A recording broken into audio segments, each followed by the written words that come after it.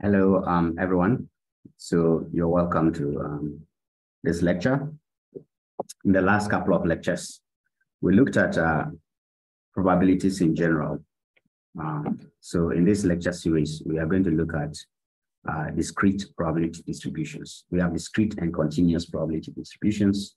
This is going to focus on discrete probability distributions. So I'll give an introduction to that, and then we'll look at what a probability distribution is. And then much later on, we'll talk about the mean, variance, and expectation of probability distribution. Really, mean, variance, and the standard deviation, because in this case, the expectation is the same as the mean. And then we'll look at two specific examples of discrete probability distributions.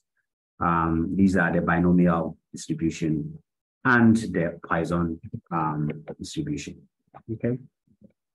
So many decisions in real life situations are made by assigning probabilities to possible outcomes to different situations. All right, and then you evaluate the results.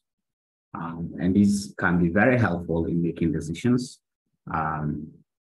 depending on the outcomes of these probabilities. So if you are a saleswoman or a salesman, you can calculate, for example, the probability that you will make, 0 sales or 1 or 2 or 3 sales in a single day in the marketplace or in your shop or store, right?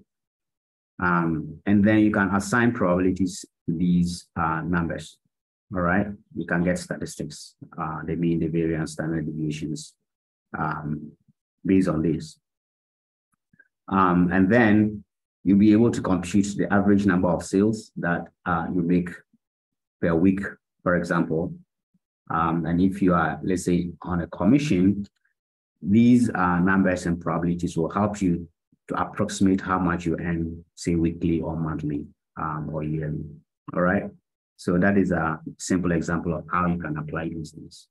Once you are able to assign probabilities to this, then you can compute some kind of statistics to help you, make informed decisions. Okay, so they are very important. Remember that a variable is an attribute or a characteristic which can take different values, right? That's a variable. So under discrete probability distributions, we'll be using variables like, the capital X, capital Y, and Z to represent variables, okay? The random variable. We'll define a random variable later on. But when a variable is associated with a probability, we call that a random variable, okay? As opposed to any other variable, which is not attached to any probability of any kind, okay? So if a die is rolled, for example, a letter such as X can be used to represent the outcomes, okay, of rolling a die. We know that when you roll a die, the numbers that show up are from 1 to 6, right? So you can let X be any of these numbers, okay, to represent them as a random variable. If you toss 2 coins, we know the sample space, right? You could have 0 heads, you can have 1 head or 2 heads. So you can let Y, capital Y, represent, for example, the number of heads, right, that will show up. And so Y would assume the numbers 0, 1, or 2. Okay. So these are examples of random variables. So by definition, a random variable is a variable whose values are determined by chance or by some probability, right? Okay. So we can classify variables as discrete or continuous. The difference is that if a variable assumes specific numbers or values, okay, then it is said to be discrete. In other words, if you can count, all right, if you can count the values of the variable, then it is said to be a discrete variable. So if you roll a die, we can count the outcomes.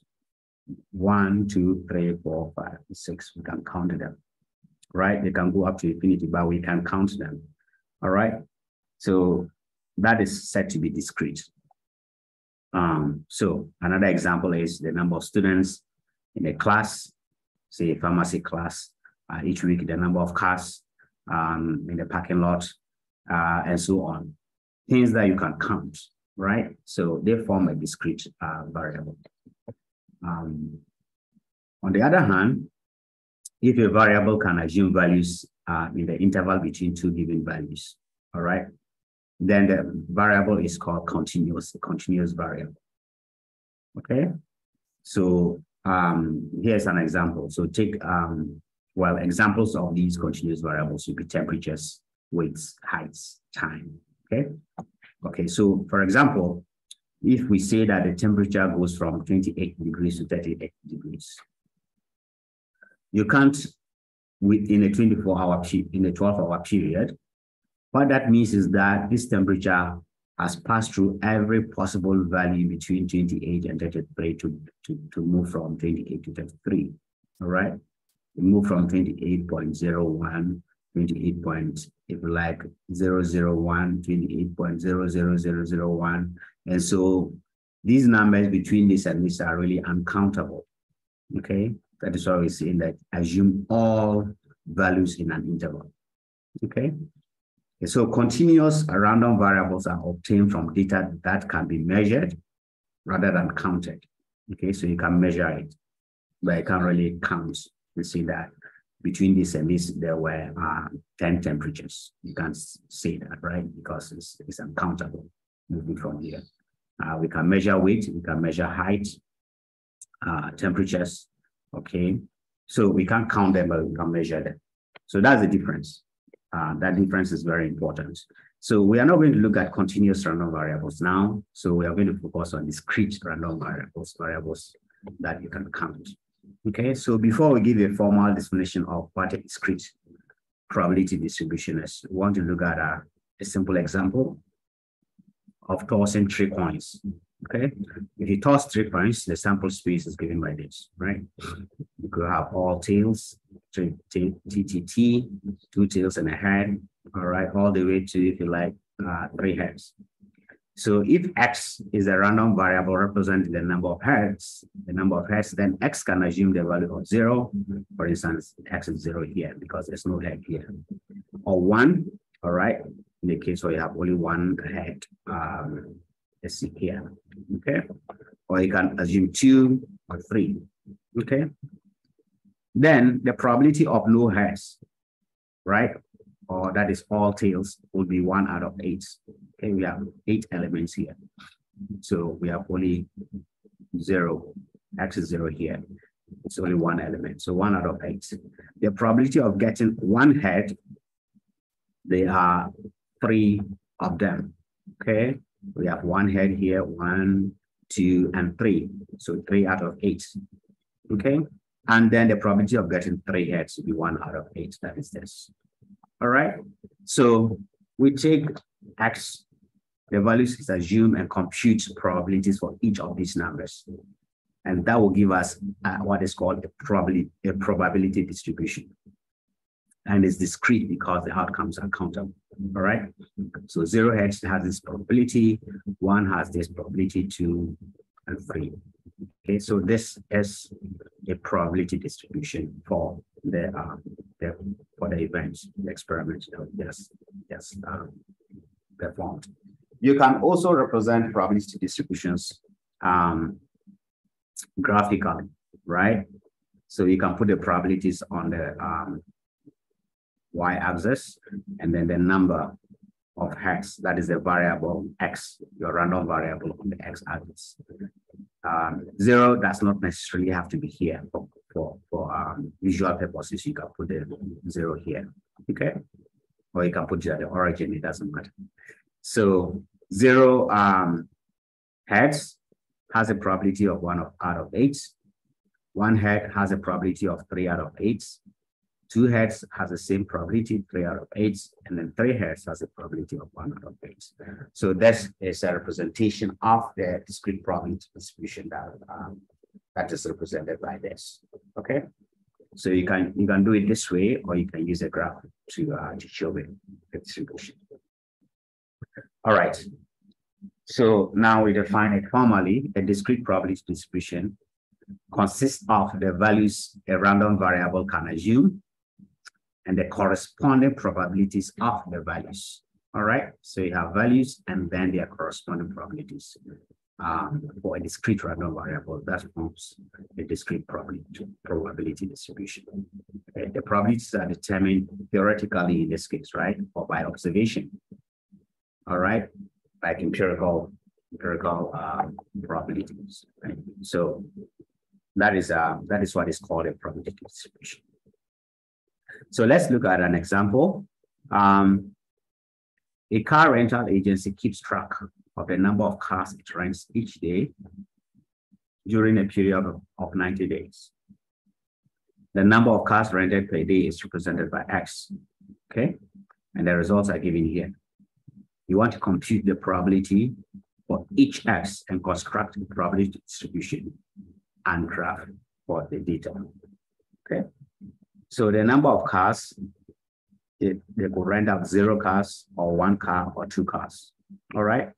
So for 0 cars, for 45 days, they didn't rent out any car, right? That's what this means.